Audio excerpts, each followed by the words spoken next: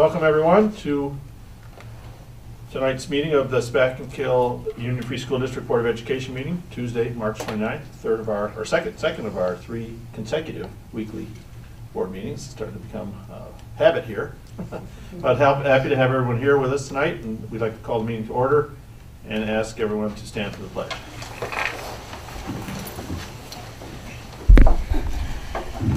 Pledge allegiance to the flag of the United States of America and to the republic for which it stands, one nation, under God, indivisible, with liberty and justice for all.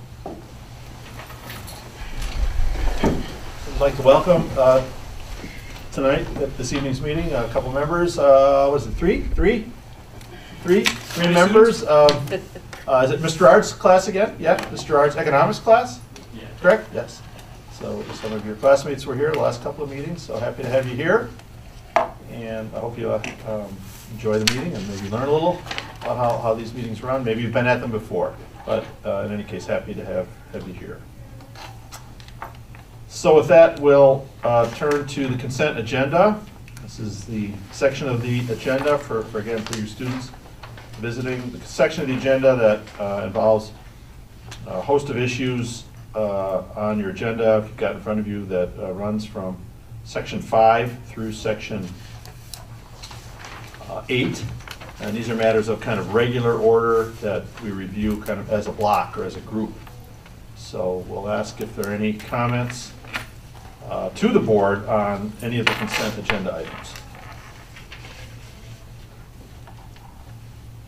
I don't believe we've received any questions or comments specifically about the consent agenda via email from the public. So any questions or comments about consent agenda items from the board? I just had a general question about item 8.01 about the repair reserve fund. And my comment is, it seems like a really excellent idea, so we don't get, the district is prepared for, expenses that you kind of know are going to be coming anyway. And I just was curious of if we've had such a fund in the past, if this, or if this is kind of like an innovative approach to trying to help districts stay proactive and keep on top of kind of the repairs that we know are happening. I'll start and then Val will jump in. I liked how she termed it, Val. It's an innovative approach.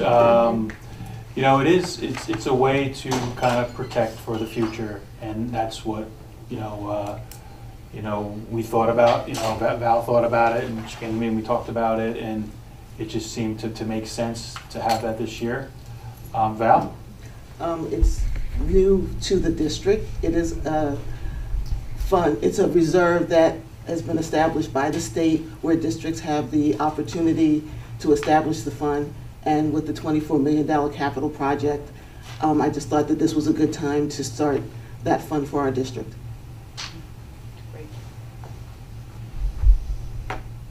So I guess just to follow up on that, do we have a fund that we use for a mini cap project every year as well?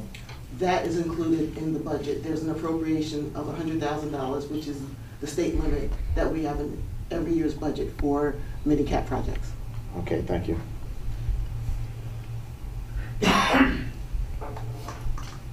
I'll just add that I too am happy to see this. It's something we have talked about, I know, in the past, going back a number of years, in the event of, whatever kind of emergency maintenance issue might arise, a roof, some other building problem. Now that we have the field established, there's, we can expect regular maintenance costs to be associated with that, or replacement costs, for portions of that field. So we had talked in the past, I know, as a board, about the desirability of having monies available, and it's my understanding, I think I got confirmation on this earlier, that this reserve fund, this repair reserve fund, could be funded in any number of ways, going forward. So we have the option of building that fund up through, we talked in the past about things like rental fees for the field, that kind of thing. So it's good to hear that we could build this fund up through sources like that, and others. It makes a lot of sense, I think, as a for fiscal foresight, I guess, to me.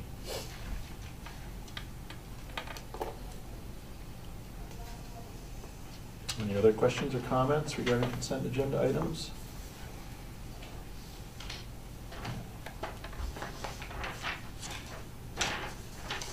I might also just add real quickly on a kind of personal note, Joanne Schaffer, whose resignation is being tendered as a consent agenda item here. I know her personally and think a lot of her, so I want to just commend and acknowledge her many years of service to the district. I think she's been a real asset as a school social worker. And again, I know her personally, so great to see her service being acknowledged, and wish her well in retirement.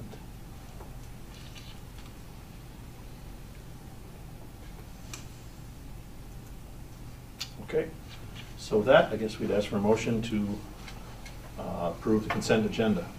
So moved. Second? I'll second it. All in favor? Aye. Any opposed? Okay, 5-0.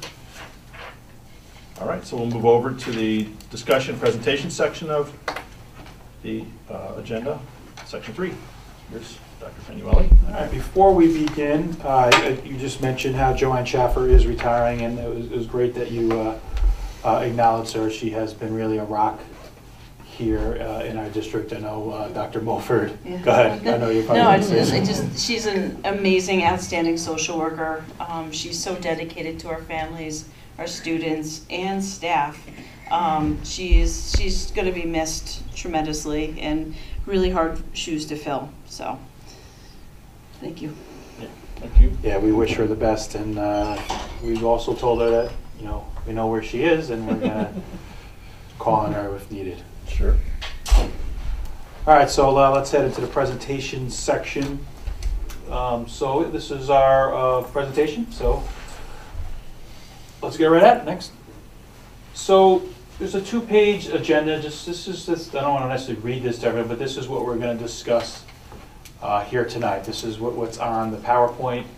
Going to talk a little bit about the state budget and the economy, and then some of the things we are looking at. What are responsible decisions, and we're going to talk a little about some district successes, and then we're going to get into some budget implications.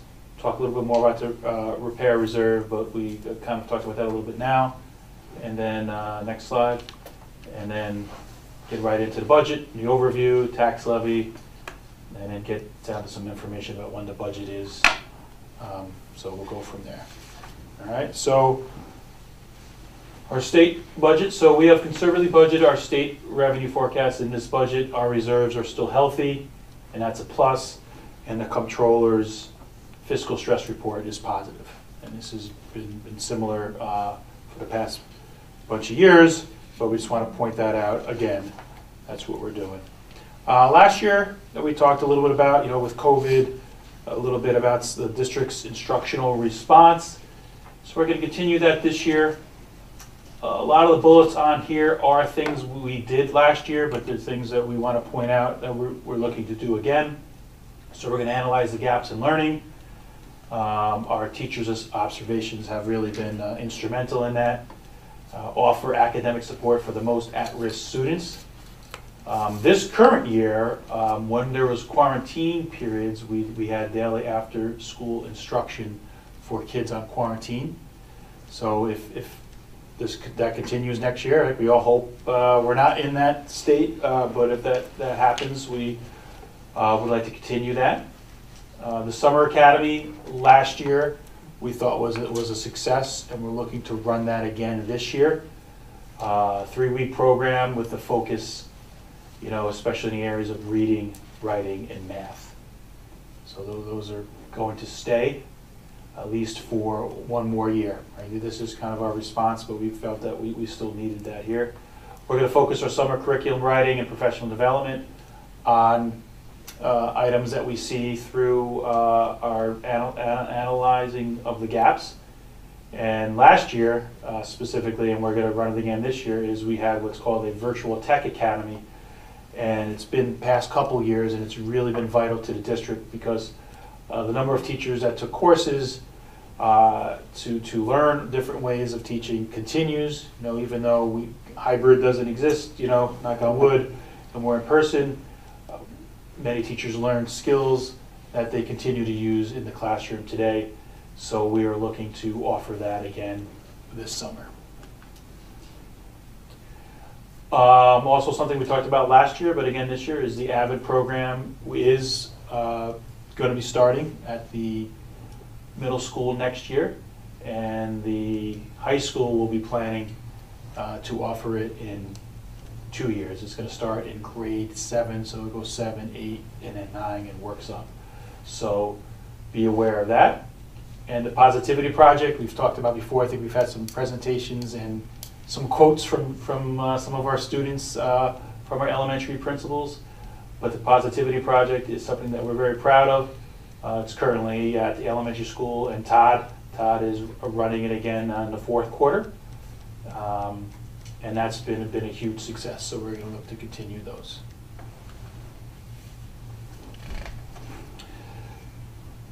So what are responsible decisions? This is sort of what Ms. Murphy and I used to kind of help develop this presentation. So we want to present a budget that is under the tax cap.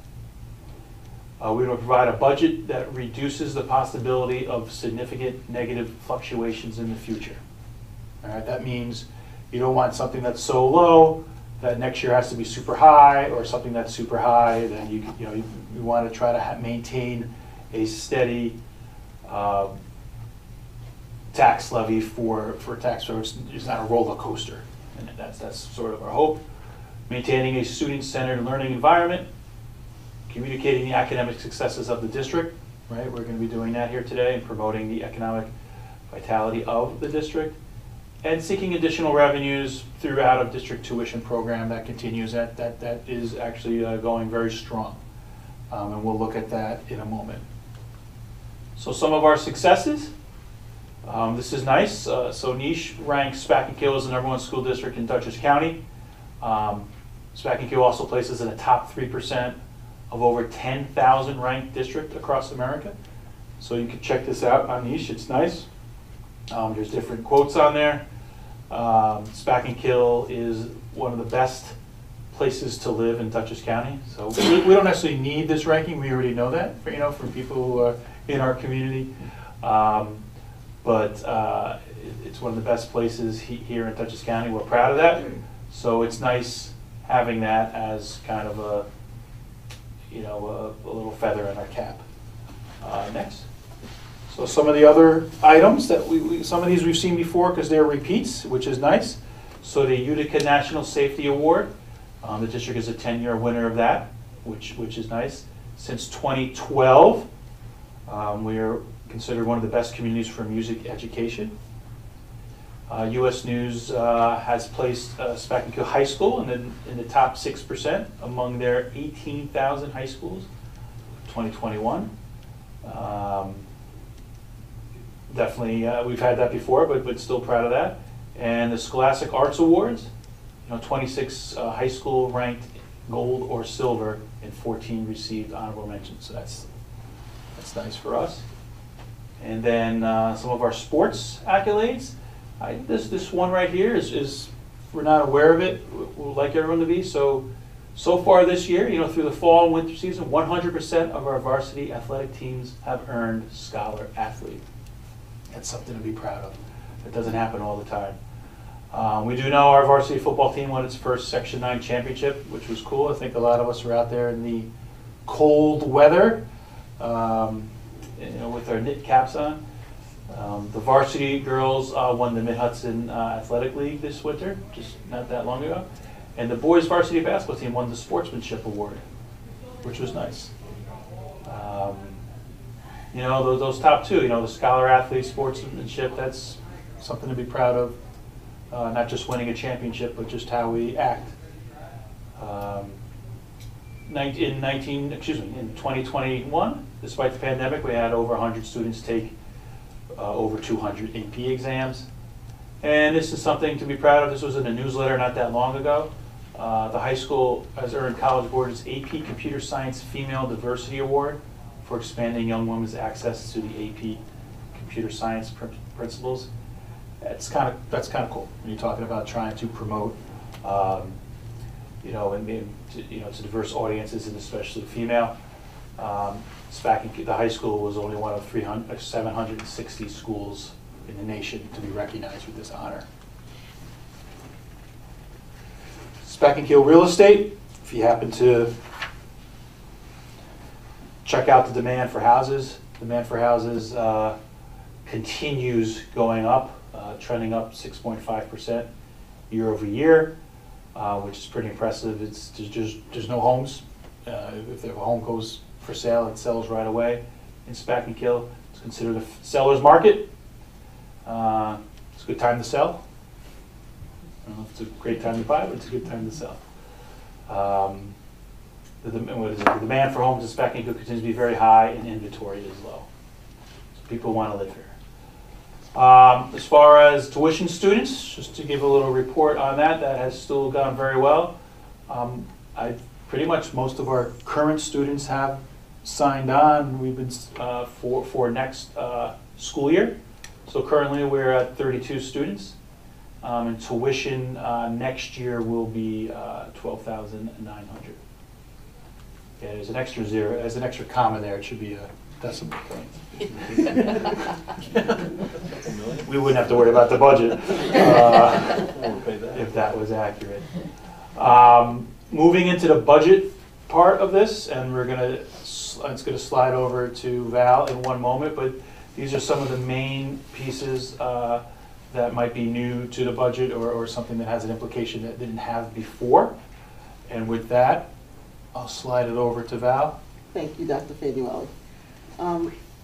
A budget is the spending plan that will estimate the expenses, for next year's district's operations. So in addition to the usual recurring expenses, this budget includes funding to replace 2 school buses, to replace a vehicle for the facilities department, to fund 2 OT PT positions. Currently, those are contracted out, so we're looking to bring those positions as employees in the district. And we're also looking to developing a pilot program for PK students, pre-K students. The repair reserve. Earlier tonight, the board approved a resolution to establish the repair reserve. These funds will be used to cover non-recurring costs to repair capital improvements or capital equipment. For example, the new turf field, the roofs that we've just put on all of our buildings, and the track. This reserve will be funded over the course of years from appropriated fund balance whenever there's unappropriated fund balance available at the end of a school year. The maximum balance in this reserve will be limited to $750,000. It will build up to that over time, and we can spend from it as the need arises. Any non-emergency expenditure from that repair reserve must require a public hearing and board approval before those funds can be expended to make any repairs. This is a slide that has been in a few other presentations prior this year, and basically summarizes our revenue projections for this budget. The numbers have been updated based on additional information that we have received since the last presentation. The state aid number is still a little over $13 million. That number is not final until the state passes their state budget, so that number could be subject to change. Right now, we're projecting to use $350,000 in fund balance. We're anticipating an estimated revenue from local sources of $490,884, estimating pilot payments of $4.5 million. And our proposed tax levy to support this budget is $32,002,692.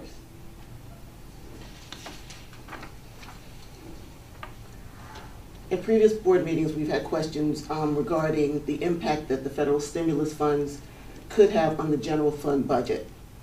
I'm not going to read the slide, but basically the federal government has very specific criteria for the use of these funds. and have suggested that, or required that these non-recurring revenues be recorded as federal funds and not as a revenue source for our general fund, which is the budget. The state controller also recommends that these one-time revenues be used to finance non-recurring expenditures. And this non-recurring revenue stream should not be factored into this year's this year or any other year's ensuing budgets. This will allow for us to have a structurally balanced budget.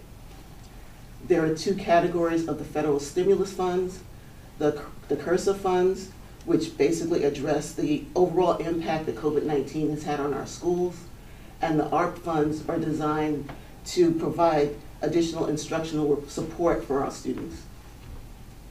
Just hold there for a second, go back one. So just, this is something that's come up here, so we just wanted to be clear. So those funds don't really go into changing your budget because they're considered one-time. So in this, we had COVID, so we had expenses that we had to deal with that. We paid for that, but then hopefully COVID goes away. I don't know, do we knock on wood on that?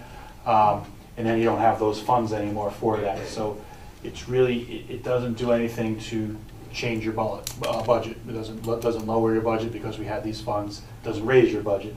So I just want to be clear on that because I don't know if we've been perfectly clear on that in the past.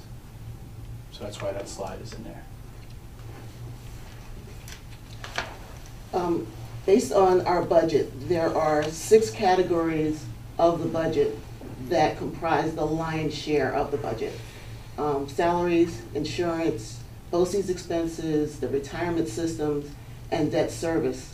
Combined, those categories represent 85% of our budget.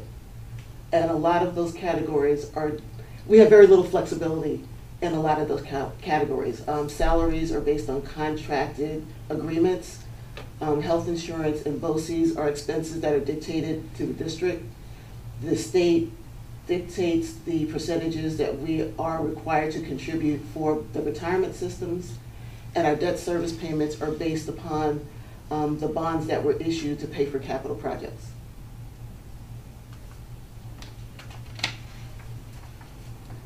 And this is an overview of the proposed 22-23 budget. Right now, we're proposing a 22-23 budget of $50,411,139.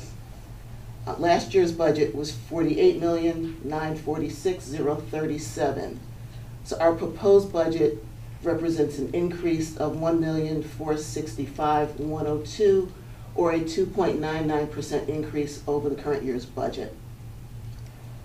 To support this budget, we're estimating a tax levy increase of 1.66%, and that increase puts us $928,033 under the maximum allowable tax levy that the district can impose.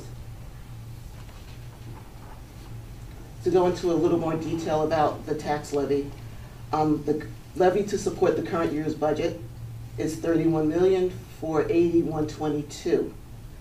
Based on the tax cap calculation for the 22-23 school year, the district could impose a levy up to $32,930,725. The maximum increase in the levy would be a 4.6% increase over the current levy. To support the $50 million budget, we are proposing a tax levy of $32,002,692, which is an increase of $522,570 over the current year's levy, or a 1.66% increase. And that increase is the lowest tax levy increase that the district has imposed in the last 4 years.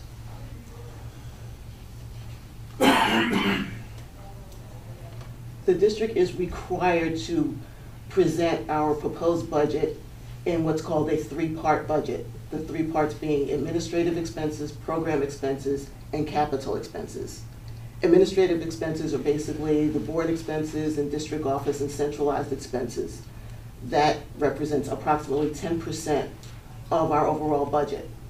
The lion's share of the budget, as it should be, is in programs, which is all of our instructional expenses, BOCES, special education, transportation costs. Those costs represent approximately 74% of our budget. The last category is capital expenses. Those are our custodial expenses, the debt service for our capital project bonds, bus purchases, utilities, and that is approximately 16% of our budget. And year to year, those percentages have been pretty consistent amongst the three categories.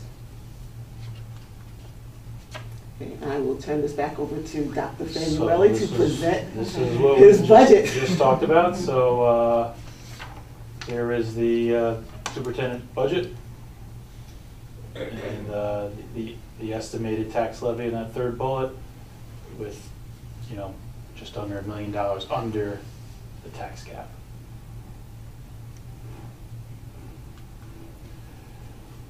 Budget vote, when?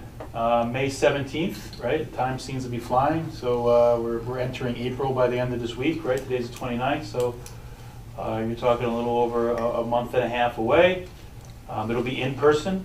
It'll be at the high school, in the auditorium or the auditorium lobby. And we'll be voting on the budget, and they'll also be voting for 1 5-year term for a Board of Education trustee. There is a link that works. We checked it. It didn't work originally, but we got word of that, and we checked it out, so that works. And so that is listed on this presentation, but you could also just get it from the website too if you just go to our website. And I think that's the last slide.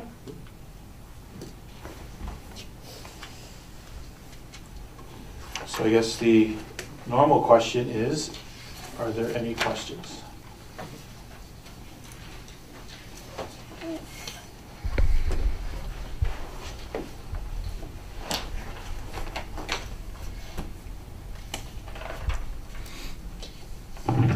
Yeah, I have a question with the slide that talked about the occupational therapist and physical therapist, I think, moving from a contract to hiring. I guess I'm interested in the benefits of that, why we would choose to do that, go away from contracts, and then to consider like the budget implications of that.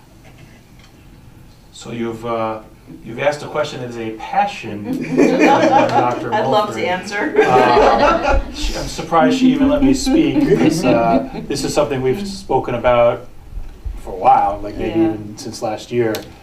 So why don't you go, Dr. Sure. Mulford? Well, when we were audited last year, one of the concerns was that we weren't going out to bid each year for a new occupational therapist, and obviously we know that's not in the best interest of students to have them continually changing OTs and PTs. So first and foremost, we kind of have to, because that practice isn't even really sound for children anyway. And the other thing is that when we have committed OT and PT employees, they want to be part of the SPAC and KIL community. When they're a contractor, they're often not involved in faculty meetings, professional development, there's no sick time, vacation time, things like that. So they're really missing out on all of the, the aspects of being a part of the community. So this would bring them into the community. And in terms of cost, we're looking at comparable to what they're making now as contractors. I think there's very little cost increase with moving in this direction.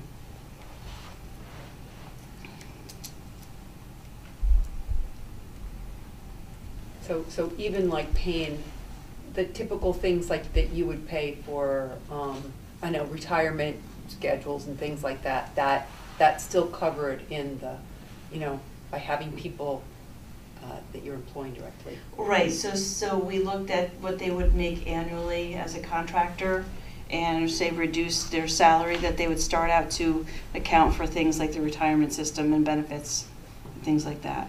So what they'll bring home will be less.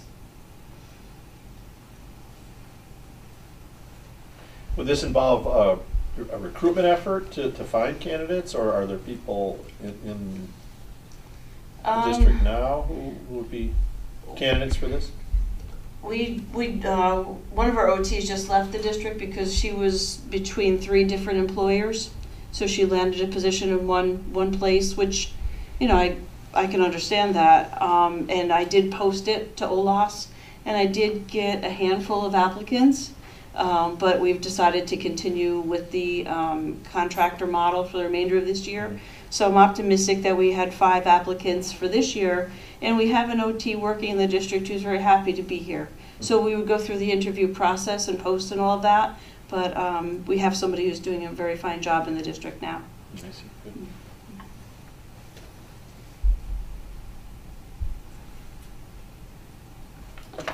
Okay, so the way I see it, it looks like we're anticipating about 20% increase in state aid. What concerns me with that is that we're increasing the budget by 3%. So although our levy is low, relatively low, I don't want to get us into a position where that 3% extra is something that's permanent, that we have to carry through, and then all of a sudden state aid starts cutting back down to what it was before. I'm assuming that some of that state aid is coming because of ARPA money or whatever else that the state may have extra from the feds right now. So can we just talk about the 3%? Is that a lot of permanent type of programs, or is that just some extra usage for this year that we can cut back on without having attrition or anything else like that in the future? I don't want to say that we were expecting that question, but we figured that would come, so I know Val is ready for this. One of the things in the slide where we talked about the additional things in the budget, the purchase of 2 buses, the purchase of a facilities vehicle, those are the kinds of things that are one-time expenses. We're using the budget to pay for the buses instead of the bus reserve that we have specifically for that purpose because we have the extra state aid. So we're just making use of that extra state aid to make these one-time purchases. So we're not funding it with routine purchases. Okay. And then we'd have the ability to use the fund for buses in the future because we didn't use it Right. this year. From the reserve. From the reserve, not from the budget, if we deem that to be the right way, Okay. which it usually is. So good question. I'm glad you asked it because then we could actually address it, so. Yeah, I'm always trying to get that concept of the sustainability of everything Yeah. moving forward, and so I know I've talked about that 5-year plan. I'd still like to get information on that sooner than later, so we can continue to make the right decisions here.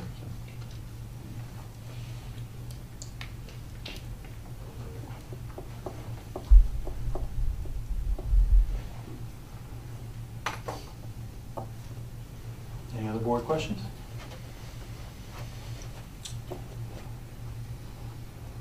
That concludes our presentation.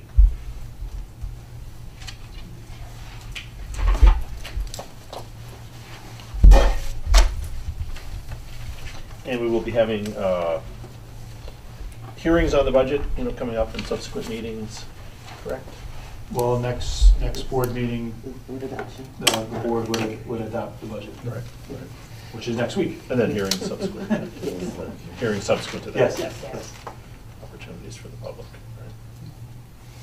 Right. Our plan, I think, is to have 2 hearings, right, as we did last year. Is that still the case? Right now we have May 3rd is a hearing.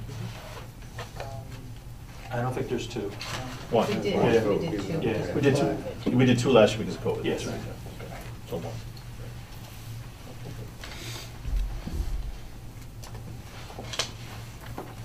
All right, so with that, that's the only presentation for tonight, correct? Yes. So we move to the communication section, section 4 of our agenda, and ask if there are any comments from the public at tonight's meeting.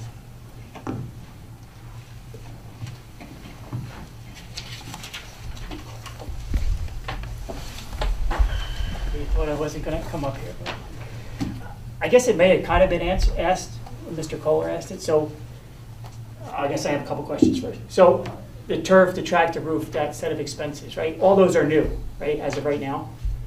And so if there's unappropriated funds that come in this year, we're just gonna automatically push that until we build that balance to 750,000.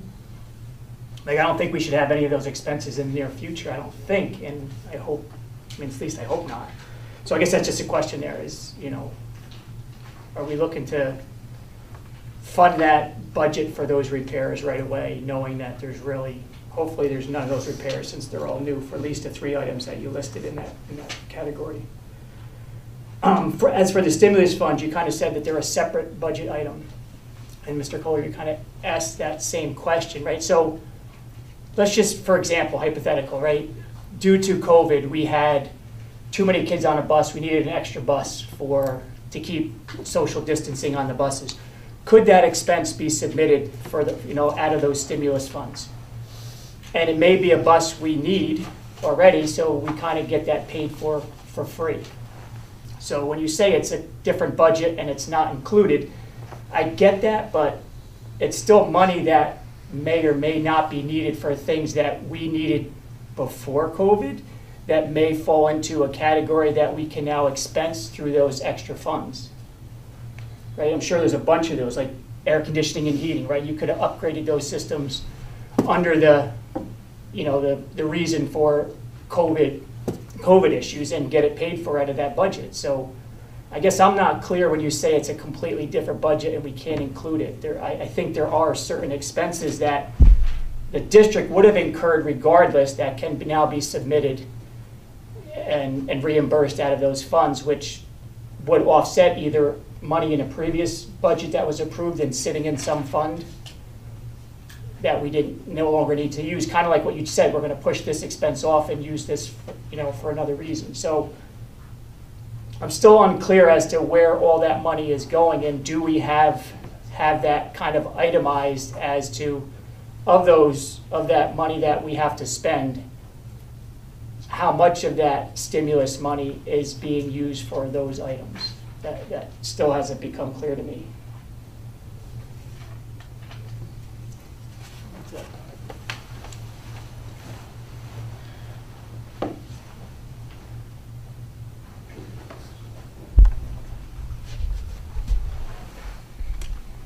I'm going to try to answer those questions, and if we don't have all the information, we can come back again. The repair reserve fund, you know, some of those items might not happen, you know, with the turf field being new, but it's also things like roofs. If there's a leak in the roof, if something we find the windows break or something happens, you know, it's not just for the turf fields. We just thought that was a good example of things because you start to see in the news how turf fields need repairs done to them, and they might not have money appropriated to it. And we're not looking to fund this year. We're not looking to put 700. That's just the maximum over the years. So it's just starting the fund. So, but anything could happen that we could use that for. I don't know if you have any other examples, or do you think I? No, I mean, those are the types of things, anything that was part of a capital expense. So, I mean, we had the $24 million project, which was, you know, HVAC and the roofs and the fields and all of that other stuff. So anything related to a capital improvement that reserve fund can be used for. And it will be funded over time, like it says, as funds are available from unappropriated fund balance. That amount may differ from year to year. And we're just saying that the maximum balance that fund could have at any point in time will be the $750,000. Go forward. So is it appropriate to think of that as a maintenance fund? It is for non-recurring maintenance, so it's not something. One-time maintenance. One-time maintenance, unexpected emergencies. That's what Heating, boiler Boiler goes, something like Yes. that. Right. Yes, which could happen with our boilers, yeah. Knock on wood. So we're just trying to be prepared for the future. As far as the second question, you know, it just is a separate fund. I don't know how else to say it other than, you know, this why we put this slide together to try to make it clear that it's just for things that we would buy that we needed to do in order to deal with COVID, and then the belief is you won't need to do that again. Now, if we did, say, buy air conditioners because we wanted to have more, airflow, it's not like we would, it's still because of COVID. So maybe we could have used our money, but we didn't budget our money to buy air conditioners. We used, just to kind of give an example, and then we do get to keep them, so that's the benefit of using the money, but we didn't budget for them originally when we bought it, so that's why when you use that money, it then kind of goes away. So, I don't know how else to answer that question, and as far as what the money's used for, I think we answered that last board meeting, I was gonna say budget meeting, where we haven't even submitted reimbursement yet. We have until 2024 to do that, but we do have on the website the type of things that we're looking, and they were COVID related. I don't know if you want to throw some out there. You buy masks, you buy And PPE. and instructional related for, after school programs, like Dr. Tutoring. Right, yeah, like Dr. Fannie Willis said, a lot of the mask and the extra cleaning supplies, and we bought extra, or the budget has for extra desks because of social distancing for the kids when they couldn't eat in the cafeteria, those kinds of, those are the things that were included in the budget that we submitted to the federal government. So that's what we would seek reimbursement for, which we have not done yet, and it's not, you don't seek reimbursement for it as you spend it. You usually do it in chunks. That's how the state likes it, because then they deal with it, and they don't want to look at it every week. Hey, we bought this. They want to see it, so that's something we would probably do, after the budget season. My understanding is that if, there were, as you said, about, capital expenses, HVAC is an example. I think that's on a lot of people's minds because there was a lot of talk during COVID about the desirability of improving HVAC systems, to mitigate the effects of COVID. In our case, we've had a lot of HVAC improvements that were part of the capital project.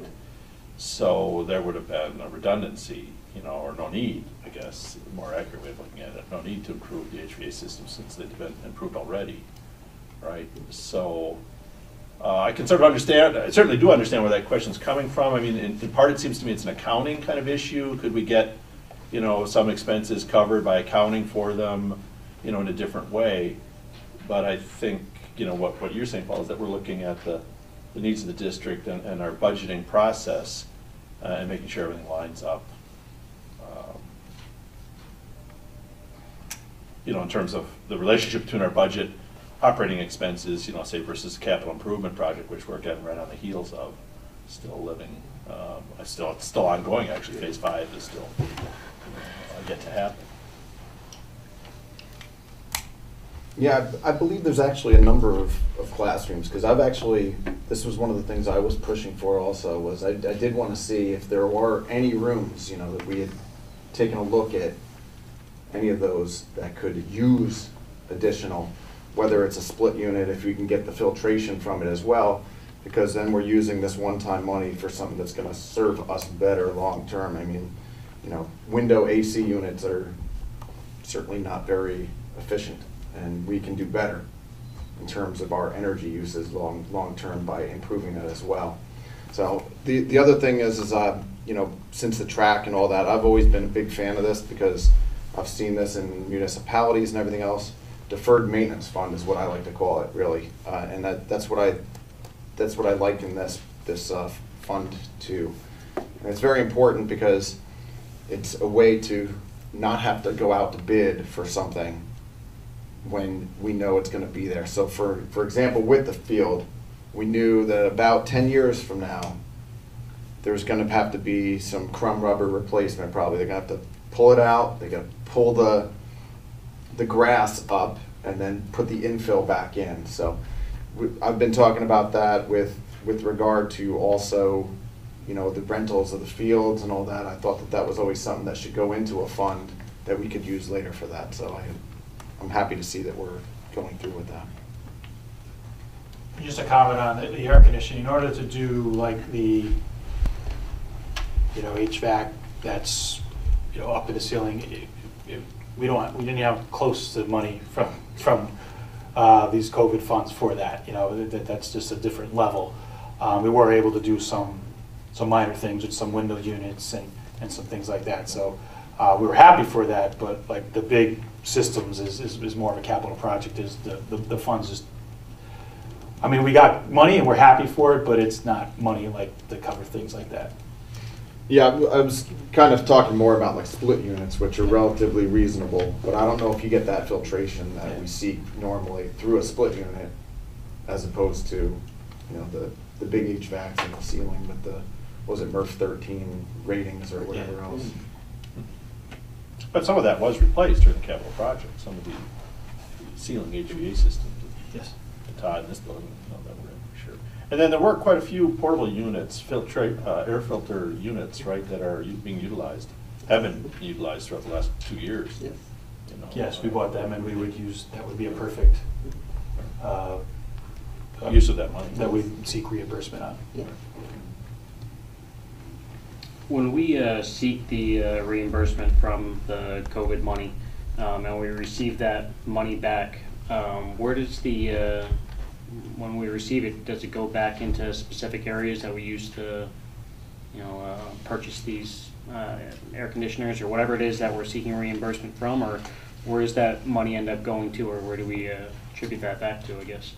Well, we would originally refund it to the area that had the expenditure.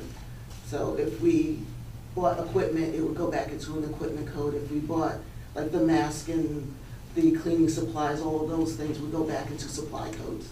Okay. In the respective building, you know, that incurred the expenses. So knowing we are gonna get a reimbursement, you know, we paid for the stuff last year, we're gonna get reimbursed for it next year, is that being considered when we're budgeting towards those supply items next year, that we may have a surplus of it, that we may have more funds coming towards those? What we did for supplies is we basically utilized the normal level of supply spending. Whereas COVID inflated all of that, we're now back down to budgeting where we normally would from year to year. Okay.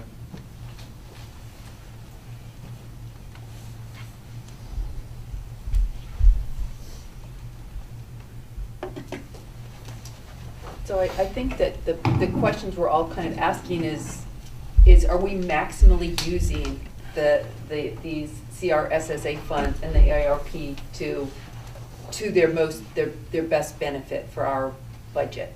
Do you see any ways to improve that, or do we feel that we're taking full advantage of that for our taxpayers and for our budget? Well, based on the criteria that that has been imposed on us on how to spend these funds, definitely working with all the building administrators and Dr. Fanuelli, we have come up with what we feel is the best way to equitably and fairly allocate those funds across the district. Especially the instructional funds are very specific. It has to be for a summer program, it has to be for an after-school program, it has to do to address learning loss. Those we have very little leeway in how to apply those funds. The CRSA funds, we have a little bit more leeway, which is why we're using those funds to do the cleaning supplies and the mask and, you know, the air filtration systems and those kinds of things. So where we have flexibility, we're definitely trying to maximize those dollars.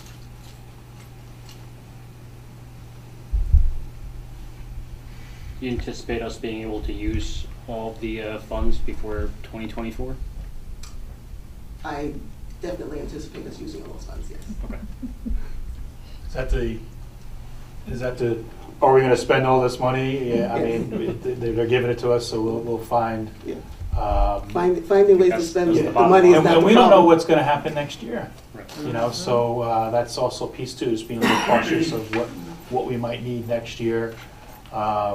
Just again, knock on wood, you know, we're kind of in that zone of let's have a year where we don't need COVID funds, and then, you know, we'll see, you know, where the dust settles, but we could be spending this on things that we don't know we need yet. Of course, this your state budget isn't finalized yet, that's not till June, right? It's due April 1st, but Well, by the rain, the rain, that usually takes a while. Although it's new administration, so I guess it's, And both houses have their theirs in, so. yeah.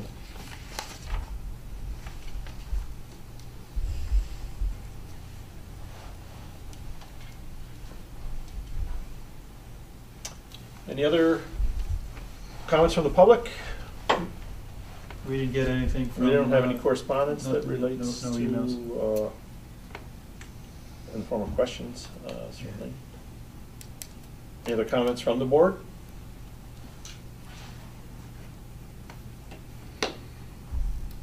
I have one. I have a little bit of regret from last week because we didn't challenge the seniors to anything last week. So I expect Dr. Fanwelly to pose some sort of a question to our seniors to see what they've learned here. All right, seniors. Just so the superintendent did not ask this, the board member asked this. Is anyone willing to say one thing you've learned here tonight? Who's going to step up to the plate? There's a lot of money. Well, That much money. So it's interesting you said that. We are actually considered a smaller district. If you happen to go to a bigger district, you would really be overwhelmed with the amount of money their budgets are. But that's a good question, yes. And it's good that you noticed that, right? Because you never really thought of that when you thought of, going to school and what happens in the process. So, I'm glad you're here to do that. And I'm sure Ms. Gerard will follow up these board meetings with a lesson in class.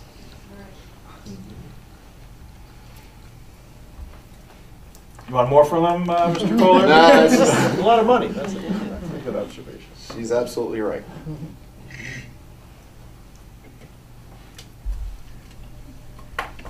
Okay. Any comments? Over to you, Dr. Fenway. Any further comments? Final comments? No, just stay tuned for next week. We have our third of 3 in a row, which actually I thought kind of worked out well, just having a meeting for the budget tonight where we could just focus on that. So next week, any other questions, come back with that so we could answer them.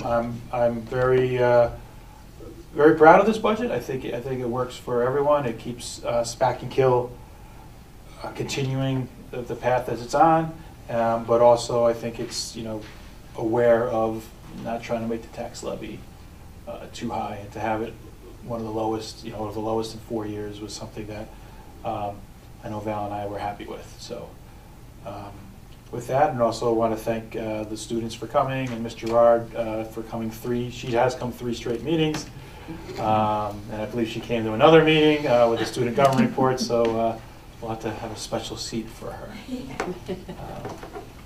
But with that, we'll see everyone next week. Yeah, I would certainly second all those things. I mean, I notably, I think I'm particularly impressed to see that, the budget coming in, almost $1 million under what it could be, allowed under the tax cap. So I think that's quite important to kind of keep in mind. And again, the lowest in 4 years, the lowest tax levy increase in 4 years, and almost $1 million under what it could be. A lot of hard work went into that, and I want to thank really Val for working on the budget and in conjunction with all the other administrative officials and Dr. Fanwelly and your leadership. I think it's We're not promising $1 million under every year. no, but we should acknowledge it when it happens, because that's significant. Very good. So with that, do we have a motion to adjourn the meeting? So moved. Any second? I'll second it. All in favor? Aye. Any opposed? Thank you very much, everyone. We look to see you, welcome you to our next meeting next week, next Tuesday.